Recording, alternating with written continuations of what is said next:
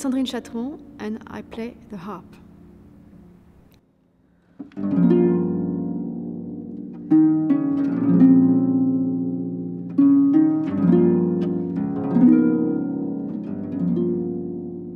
I started playing harp when I was 8 years old. I saw someone playing a harp on a concert, some students of the music school where my brother was already studying the violin.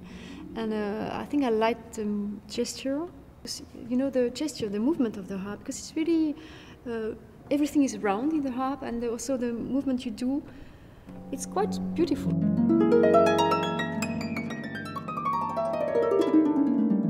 And also, maybe I think I like the sound. I don't really remember, but I was really sure that I wanted to start with the harp. This is a pedal harp, concert pedal harp we say, and it's the harp we play in the orchestra. It's a string instrument, a pluck string instrument. You play with your fingers.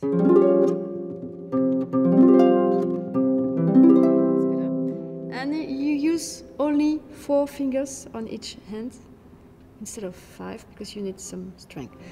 And so you pull the strings in the middle and you let them ring. And the strings the vibration of the strings goes to the soundboard and to the body of the harp, caisse de résonance. And all the instrument has a vibration.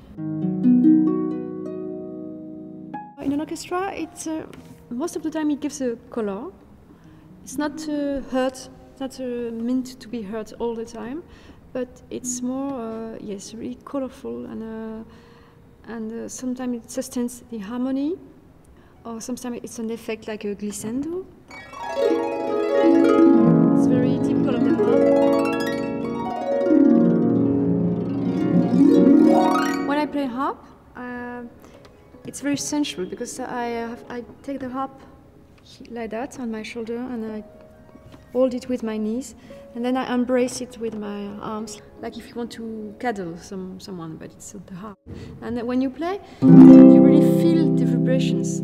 All the instruments there is a vibration everywhere, so you feel it also. It's a very intimate relationship with my instrument. It's a big instrument. And but once you have it in your arms, it becomes very personal.